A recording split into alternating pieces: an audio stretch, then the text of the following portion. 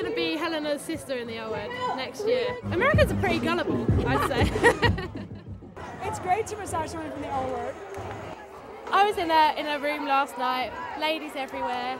Oh my God, I can't believe you're going to be in the L Word. That's so impressive. Then they gave me a bottle of tequila. And then I said, I've got to go to my room, I'll be back in a second. And I took the tequila and I went next door to the next party. I'd be like, do you know who I am? Impressive?